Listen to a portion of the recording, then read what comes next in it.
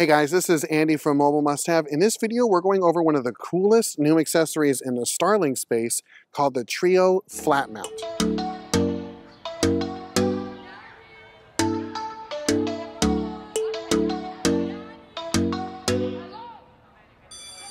Now, this is a super cool accessory that is new to the Mobile Must Have store called the Trio Flatmount.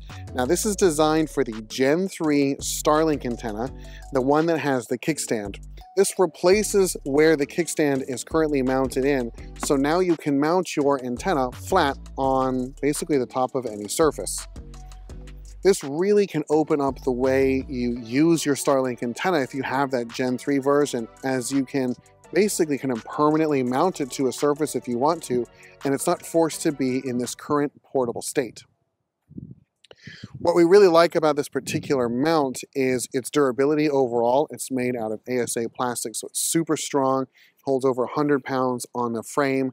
It's designed to operate at high speed, so if you're putting it on top of your vehicle, it will work that way.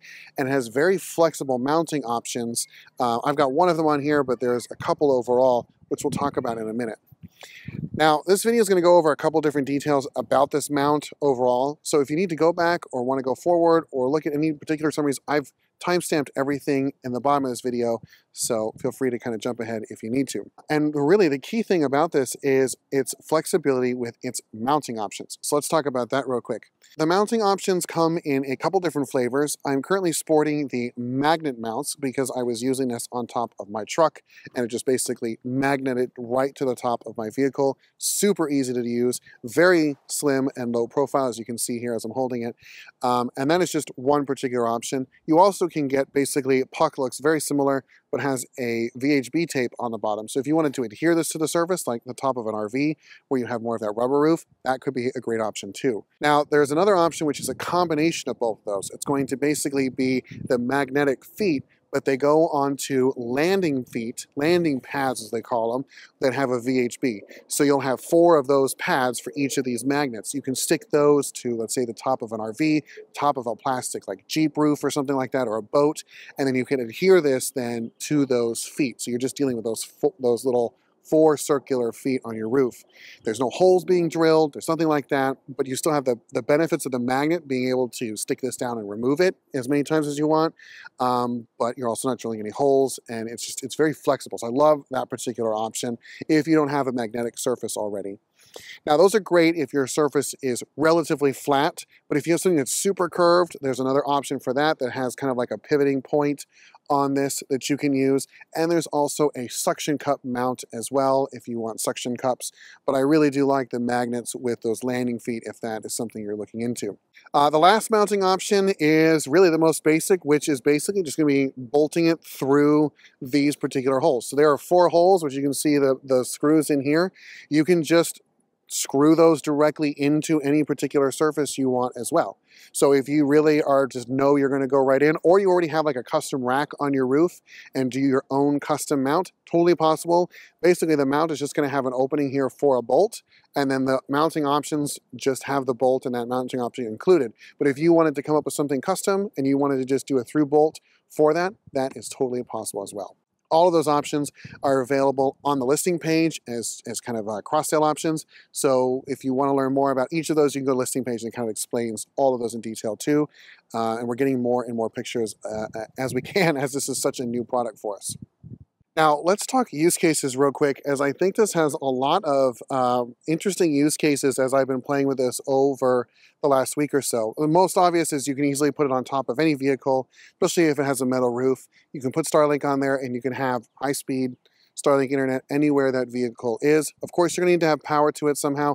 I know my truck has a built-in inverter when it's on, but you could run this on one of those remote batteries, that's got inverters built in, or if you've got like an actual solar system like we do, and you have 12-volt power, you can run that on that now. Obviously, for RVs, this is interesting because now you can put it right on top of your RV, and you can mount this just kind of similar to a high-performance one. And you can just kind of mount it on there. It kind of solves this moving Starlink or taking it up and down on a pole. You can kind of eliminate the whole pole concept altogether, as this now it's just really easy to flat surface and you can leave it up there. If you mounted this behind like your air conditioning or something where it was reducing a lot of the direct wind, that really too could be interesting to just have it up there all the time. The last category that makes this really interesting is marine. So if you have a boat and you're near coastal, you can install this in a lot of different ways. I'm sure you guys can see those options already on top of your boats, whether on top of canopies or just kind of, it depends on your boat. There's so many different options. But you can install this in a lot of different places in the marine aspect to get the Starlink working and stabilized on deck so that you're not constantly moving that around or trying to pin it to anything. This will keep it connected. There is one thing I want to point out. If you are used to the Gen 3, you have this already, or are looking in the Gen 3, the Gen 3, when you first set it up, will try to tell you it needs to be aligned accurately to the sky. So basically, when you turn it on, you flip the kickstand out. In the app, it has you point the antenna in a certain direction to try and get it to perfectly line up with satellites. And that is for optimum connection according to Starlink. This obviously you can't do that with, right? Because wherever you're mounting this with and wherever you're parking your vehicle, it's kind of locked in. It's also not at the kickstand kind of angle where you're pointing it potentially in that northern direction typically.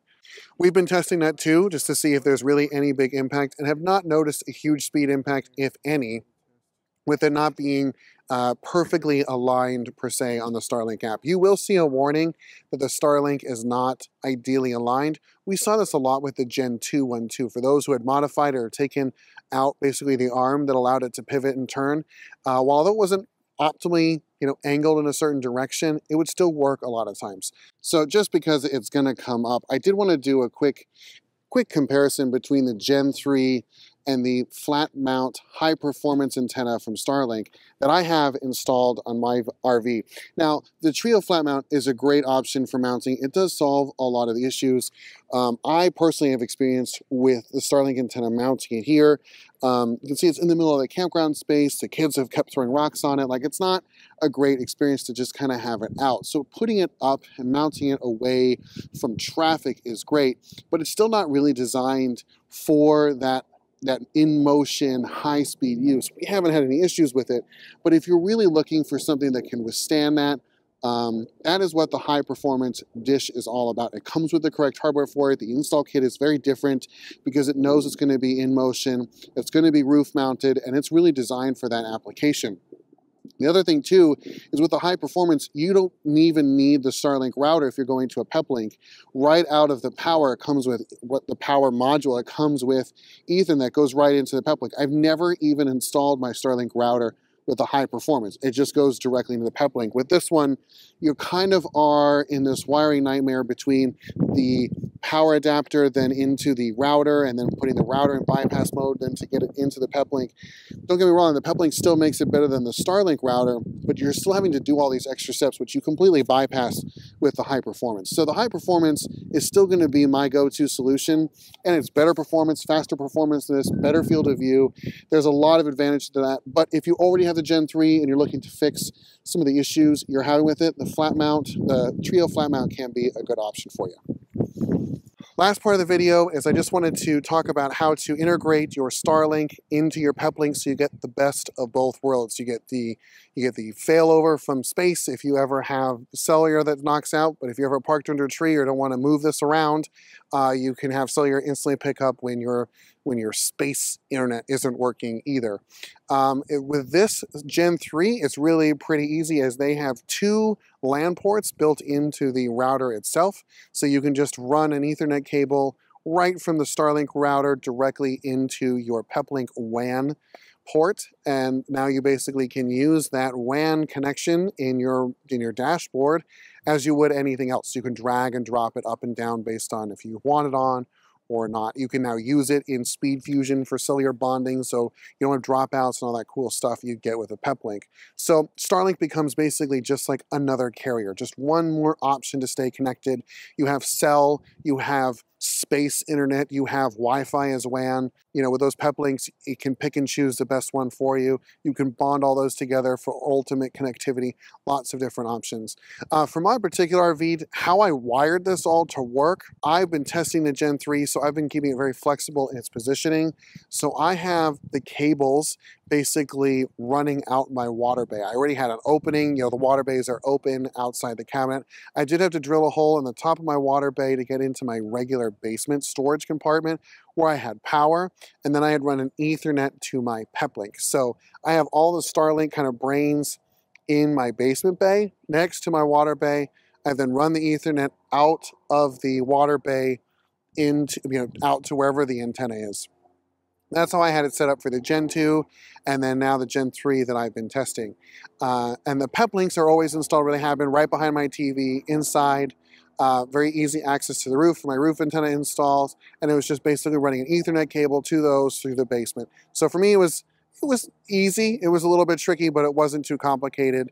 It just took me kind of an afternoon to figure out how to get wires from one room to the other. If I was to do a roof install of this, it wouldn't really be that much more challenging.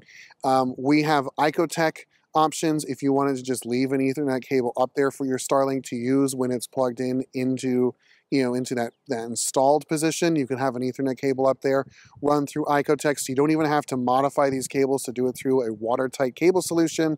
I would run that down through an existing patch I already have on my roof for solar and for my other internet cables. And then honestly, I have power and everything right where my Peplinks are. That drops right into my Peplink cabinet. Now, if you have any additional questions or something I didn't cover, come check out our shorts. We have YouTube shorts. We're going to be covering more topics on this particular flat mount, showing more of its installs.